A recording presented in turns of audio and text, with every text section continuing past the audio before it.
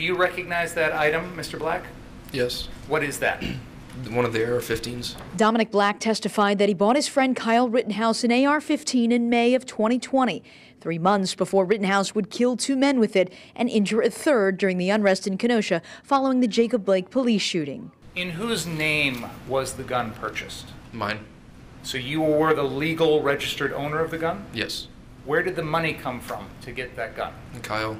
Black says Rittenhouse wasn't old enough to buy and own a gun, so they agreed Black would purchase the gun and keep it locked up at Black's father's house in Kenosha until Rittenhouse turned 18. On the day of August 25th, 2020, the day when all this stuff happened, did he possess that gun? Yes. How did it come to be that he gained possession of that gun on August 25th?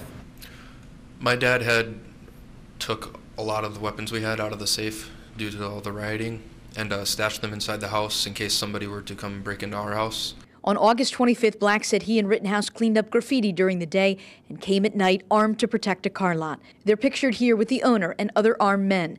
Why did you bring your gun? In case something bad did happen and I needed to protect myself. Black testified he wasn't with Rittenhouse when he shot Joseph Rosenbaum, but says Rittenhouse called him right afterwards. I didn't believe the gunshots were actually his until I got a phone call. And I answered it, and he just said, I shot somebody. Rittenhouse then headed down Sheridan, eventually shooting and killing Anthony Huber and shooting Gage Grosskreutz. Black then met up with Rittenhouse. Did he ever say to you that anyone was trying to attack him with any sort of weapon? No. The defense asked Black about Rittenhouse's demeanor after the shootings. He told you he shot somebody? Yes. Told you he had to shoot somebody? Yes. It was self-defense? Yes. The defense then went after Black, asking if he could have stopped Rittenhouse. You had no objection or voiced no objection to Kyle, your brother, having the gun, correct?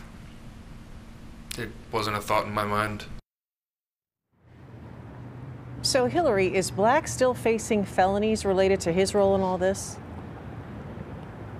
Yeah, Joyce, he was charged with 2 felonies. His case is still pending, and he testified that he has not received any promises or deals in exchange for the testimony he gave here today. But when the defense asked if he thought testifying would help his case, he said yes.